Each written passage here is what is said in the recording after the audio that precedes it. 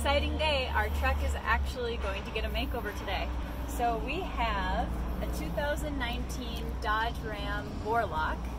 We just got it this year.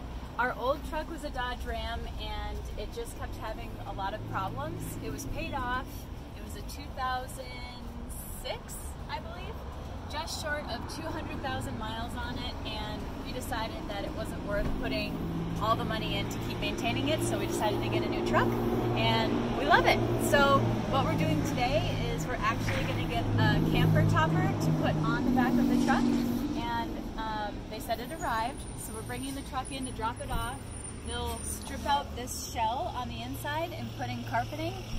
But yeah, we're just dropping it off, and I'll let you guys know what it looks like when it's done.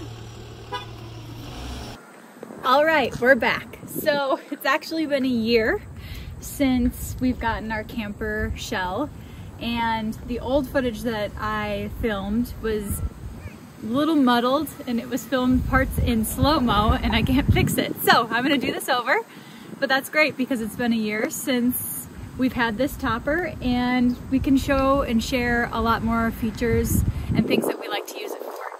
So first and foremost, what I want to let you know is we went with the Leer camper shell. There were 3 companies for us to choose from: ARE, Leer, and SnugTop. One of the main reasons we went with the Leer for this particular truck is because we really liked this window panel where there were no breaks in it. We just thought it looked very clean and sleek with the rest of the truck look. And before we get inside, I do want to mention we did have them add the Yakima rack system on top for the main reason that we love going kayaking. So I will insert a picture of our Yakima system with the kayaks on top. And one of the great features about this system is you can actually lock this so it's not taken off your vehicle, and you can also remove it.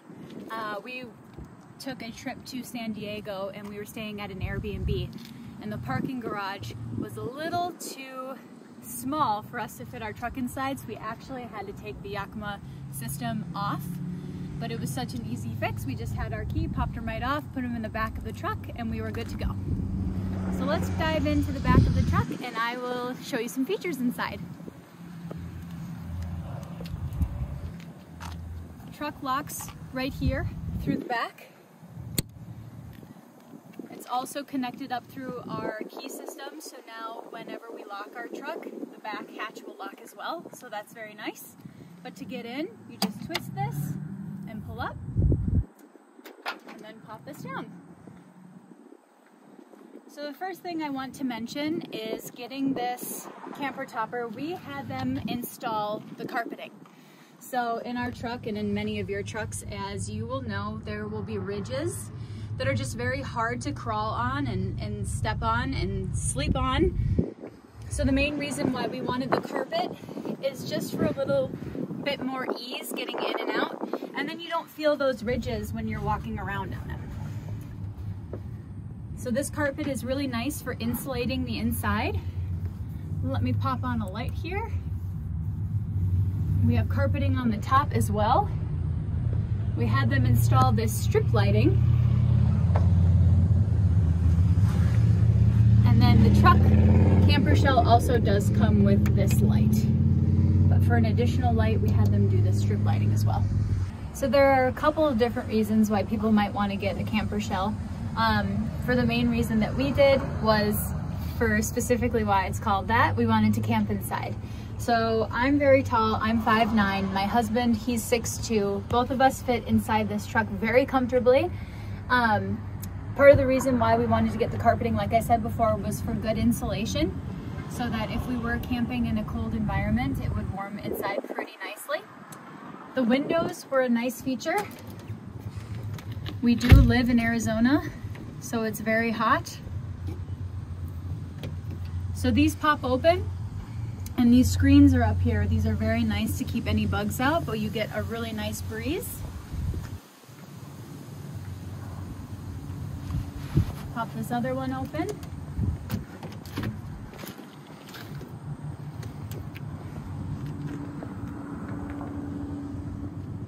And then we added some other features in this camper shell that we thought that we would enjoy while we were camping. The first one I do want to mention is this 3-port, it's like a cigarette lighter port that you can plug in any items that you want to have charging in the back of your camper shell here. We have this system here that folds up, but it's nice to have down if we want to hang anything for storage or while we're in here sleeping. You just pop that back up. We have these hooks around the side, and then there's also these additional rings. These rings are to hold a net that gets stretched across the top that you can actually put things in for storage. We took the net down because it was sagging a little bit and we found that we actually didn't need the extra storage yet, but it's nice to have in the case that we might. These hooks, what we use, and these rings, for the time being, we actually got some twinkle lights to wrap around. So while we're in here camping, there's a little more light than just these 2 lights provided. So we used to do tent camping, and I would definitely say this is way more fun. First of all, it doesn't have as much setup and takedown as tent camping does. And for the inside of the truck here, we actually got off of Amazon a tri-fold queen size memory foam mattress that we put back here. And it does come up over the wheel wells just slightly, but it fits in here perfectly that we can actually shut the back and get a really good night's sleep in it. What I've seen people do, if you don't like the way it bows up against the wheel wells, is you can take a bread knife and kind of cut away the mattress so that it fits snugly in here if you want more space. But my husband and I fit wonderfully back here with just the queen size mattress. It's been awesome. And then once we're done camping, since it's a tri-fold mattress, we tri-fold it up and put it up against the back here, and it stores really nice in the back while we take all of our other items and stash them inside for the trip home. So if you want to get into truck camping, this particular topper was made to order for our newer truck, but that's not something that you have to do. You don't need to pay a premium price for all the bells and whistles. Our first camper shell that we actually got was used off Craigslist, and that's how we started camping in the back of our truck for our old truck, and we loved it. So there's different ways to get started. This is just the setup that we have now. If you guys are interested in seeing some of our camping must-haves that we use for camping in general and for setting up and making the back of this truck just really nice to sleep in, I'll shoot another video soon. But I hope you guys enjoyed. If you like this video, go ahead and give it a like and subscribe to my channel. I'll see you in the next one.